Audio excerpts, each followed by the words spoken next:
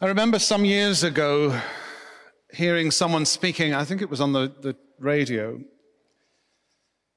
He was a statistician, and he was speaking about what made people compatible. I think he was making quite a living by advising people who were devising dating apps on what questions to ask people. Which questions were most likely to ensure a good match? And this guy responded that he had drilled it down to just 2 questions. And if he asked a huge population of people who were looking for a partner, a bunch of questions, there were 2 that gave the most clear statistical indication of compatibility. And they were rather odd. The first one was about how long you had lived abroad. His statistics seemed to show a very strong correlation, that couples were much more likely to get together and stay together a long time if their experience of living in another country was similar. Someone who had lived away from their own place for a year or so was surprisingly likely to find compatibility with someone who had done the same thing. They would be attractive to one another. There was another indicator too. Again, a surprising one, but a huge correlation, a huge statistical significance. And it was about how much you liked horror films. Somehow there was this huge, significant possibility of compatibility amongst people who shared the same tolerance or lack of it for horror movies. Well, I don't know how many of my own secrets I am giving away this afternoon, but I have lived abroad a few times for 3 months each time, and I can't stand horror. Put me in a room with a horror movie, and all I will do is long for it to be over.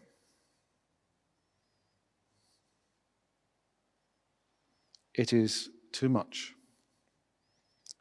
The tension, the blood, the gore,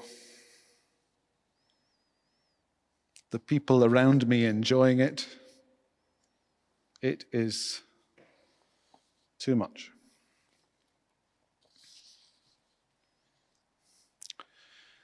When will it be finished is the only thing that I can think about.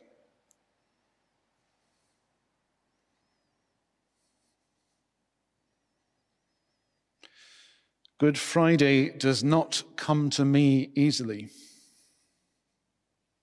Some people within the Christian faith believe very strongly that there is meaning in suffering.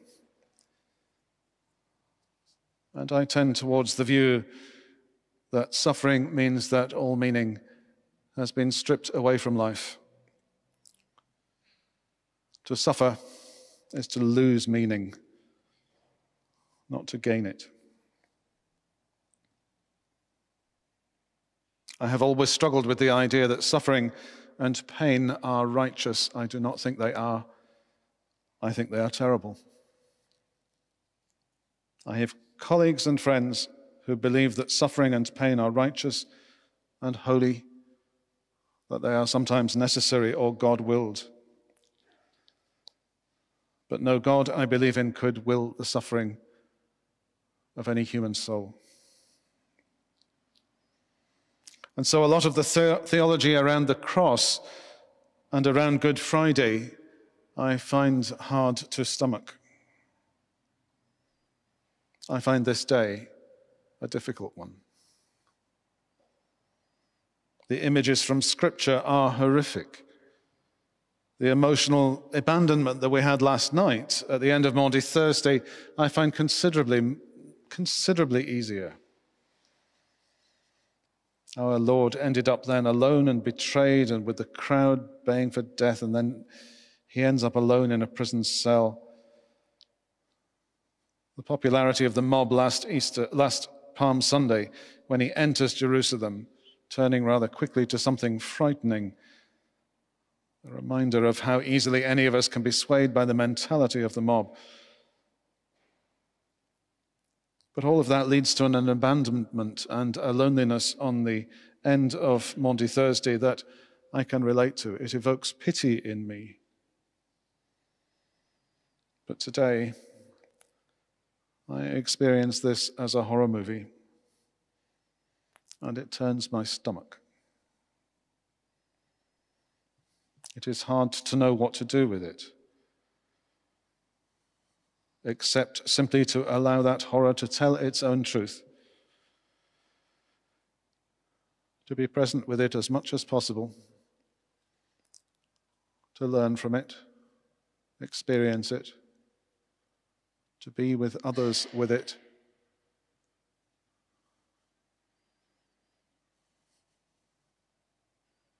To let it tell its truths to me. For Christ is crucified when unjust systems condemn people to death for their beliefs, and Christ is still crucified when war is seen as a pathway to peace. Christ is crucified when children starve. Christ is crucified when people are abused. Christ is crucified when inequality triumphs and ruins human potential. Christ is crucified when patriarchy has its all too familiar way. And I can see the crucifixion in all these things. I can see crucifixion in all these things where human inaction and human action cause suffering and pain and despair.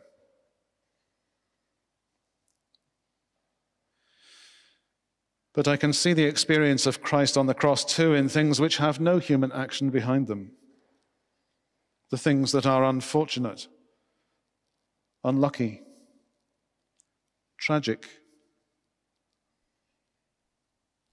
health conditions leading to unimaginable pain.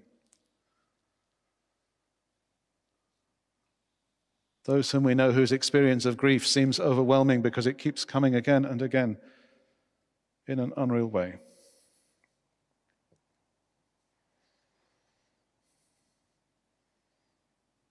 Those who have experiences of pain which have no explanation. I understand the cross through all these things.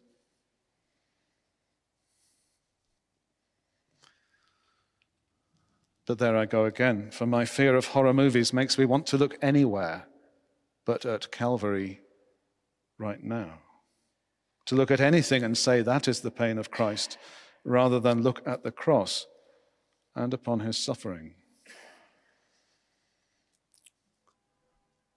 I'd rather relate to the horror that I can explain or the horror that I can pity than simply look at the horror that is played out on the crosses, on the hill, as Christ and the others are put to death. Some see his words, "It is finished," as marking a moment of great triumph.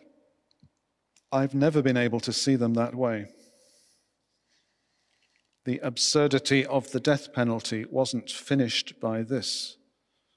It carried on killing and carries on killing in the world we know.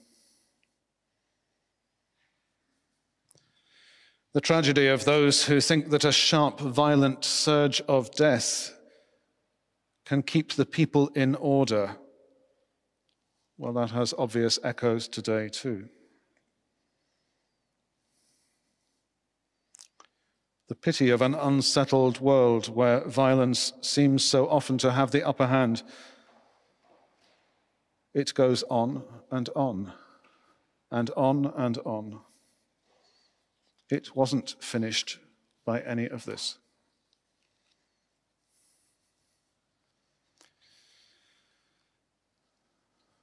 I watch as civilian populations in Israel and Gaza have been weaponized over the last few months, and I feel utter despair. The reality of apparent war crimes being carried out in Gaza is on our screens. It is on the screens that we each carry, even in our pockets. The brutal cruelty of terrorist acts is played out in our timelines on every device we look at. Using people as human shields is a war crime. Using the starvation of others is a war crime. Who needs horror movies today?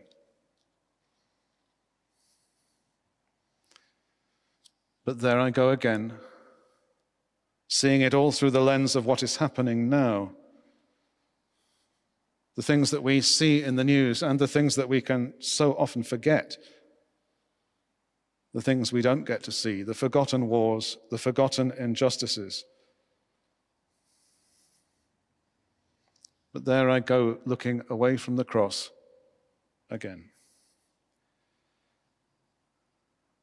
The horror is in front of us today on Good Friday. A young man is strung up. And for what? For telling us that we were loved? For sharing wise stories, pithy sayings to live by? For not being the leader of the militant faction that so many were hoping for? What was the point of his death?